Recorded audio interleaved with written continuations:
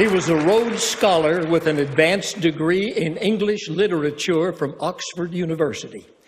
He was a captain and a helicopter pilot in the Army's Airborne Rangers who had volunteered for duty in Vietnam, but instead he was assigned to be an instructor at West Point. But what Kris Kristofferson really wanted more than anything was to write country songs. So he gave up his military and academic career to take a job in a recording studio here in Nashville as a janitor. Country music superstar and noted actor Kris Kristofferson died Sunday at age 88. Born Christopher Kristofferson in the border town of Brownsville, Texas on June 22, 1936, Kristofferson changed the language of country music with extraordinary internal rhymes, Shakespearean iambic pentameter, and socially progressive subject matters that found the personal within the political. He was an Oxford scholar, a defensive back, a bartender, a Golden Gloves boxer, a Gandhi dancer, a forest fighter, a road crew member, and an army ranger who flew helicopters.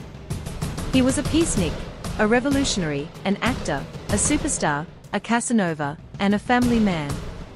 He was almost a teacher at West Point, though he gave that up to become a Nashville songwriting bum. Sam Peckinpah cast him as Billy the Kid. Willie Nelson recorded an entire album of his songs, then joined him in supergroup The Highwaymen, with Johnny Cash and Waylon Jennings. Muhammad Ali sat side stage at his concerts. Muammar Cass Elliot called him No Eyes. Atlantic Monthly published his short stories. He believed that songwriting is a spiritual communion of mind, body, and soul, and he believed that William Blake was correct in asserting that anyone divinely ordered for spiritual communion, but buries his talent will be pursued by sorrow and desperation through life and by shame and confusion for eternity. Blake is telling you that you'll be miserable if you don't do what you're supposed to do, Kristofferson said in the Ken Burns documentary Country Music.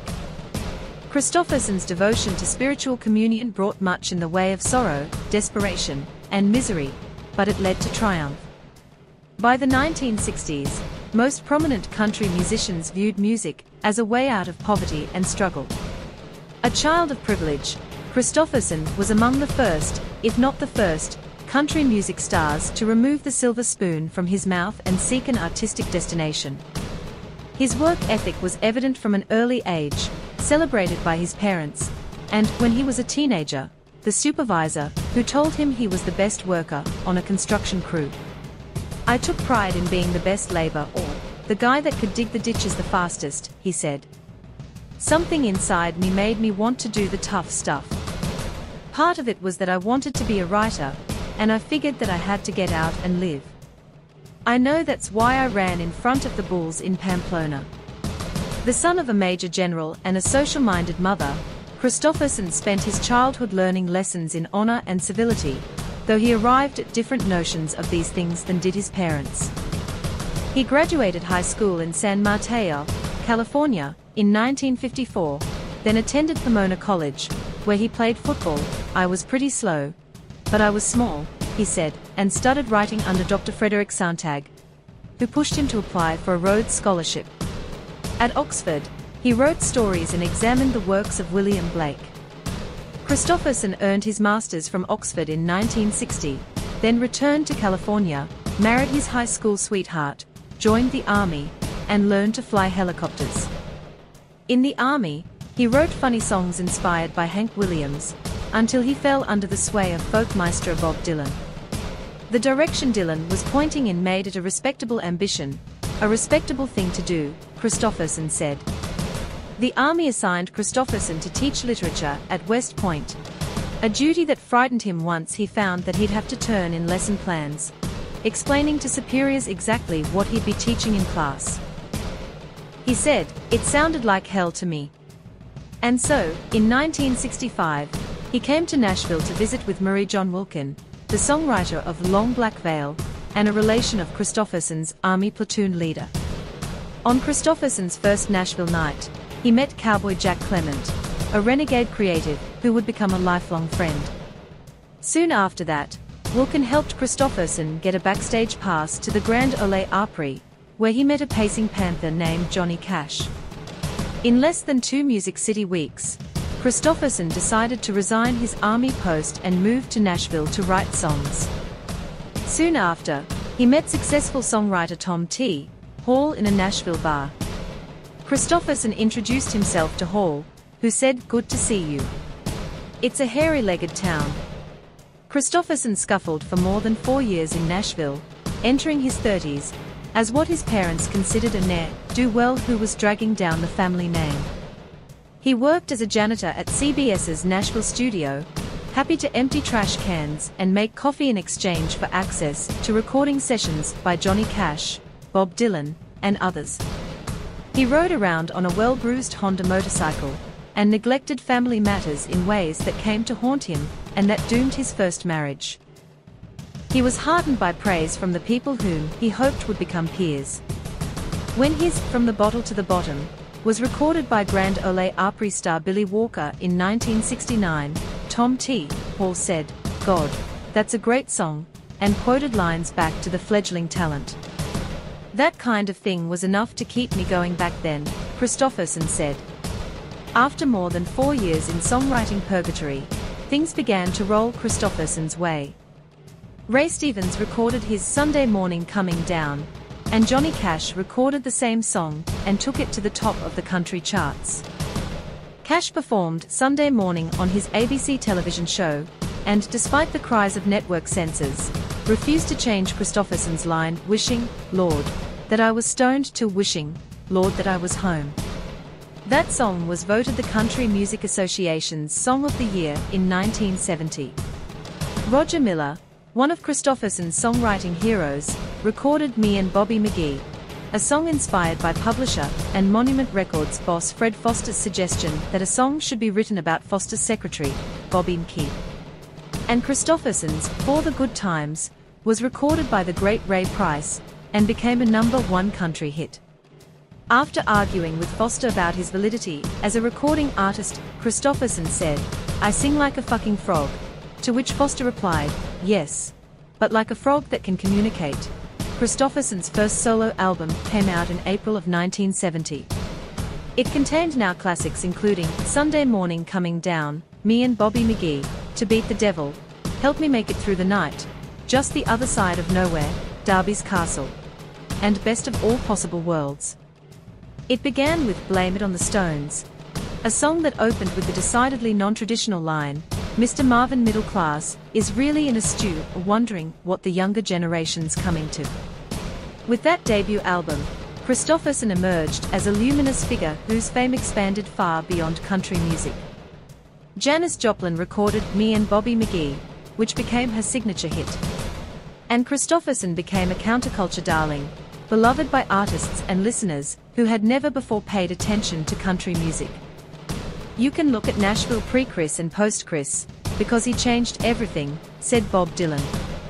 Kristofferson's second album, "The Silver-Tongued Devil and I," came out on Monument Records in 1971 and contained "The Pilgrim Chapter 33," a song he claimed to write about friends Cash, Chris Gantry, Funky Donnie Fritz, and others, but later admitted was mostly about himself. "He's a walking contradiction, partly truth and partly fiction," he sang, taking every wrong direction on his lonely way back home. All those wrong directions led to some spectacular locales. In 1971, Kristofferson began a side career as an actor. He would go on to win a Golden Globe Award for his role in A Star Is Born, and to act in numerous films including Semi-Tough, Songwriter, Pat Garrett and Billy the Kid, The Sailor Who Fell from Grace with the Sea, Lone Star, and Blade. He toured the world with his band and with Rita Coolidge, his wife, from 1973 until 1980. He moved from Nashville to California, and he recorded 9 albums between 1972 and 1979. This flurry of activity and the accompanying celebrity did not ease Kristofferson's mind, which was prone to depression, or his problematic drinking habit. The heady years of grand success proved to be some of the most difficult of his life. "The darkness is driving me farther away from the shore, throw me a rhyme, or a reason to try to go on," he wrote and sang in Shipwrecked in the 80s. He found rhyme and reason in the graceful form of Lisa Mayer's who married Kristofferson in 1983 and helped him get his life under control. The couple would have 5 children together, and Kristofferson became the doting father that he hadn't been for his first 3 kids in the 1960s and 70s. In 1985, Kristofferson joined Cash, Waylon Jennings, and Willie Nelson to form the supergroup now called the Highwaymen. The group returned Kristofferson's voice to radio, provided a larger audience for him to relay his critical and sometimes controversial views on American foreign policy, and offered him great joy.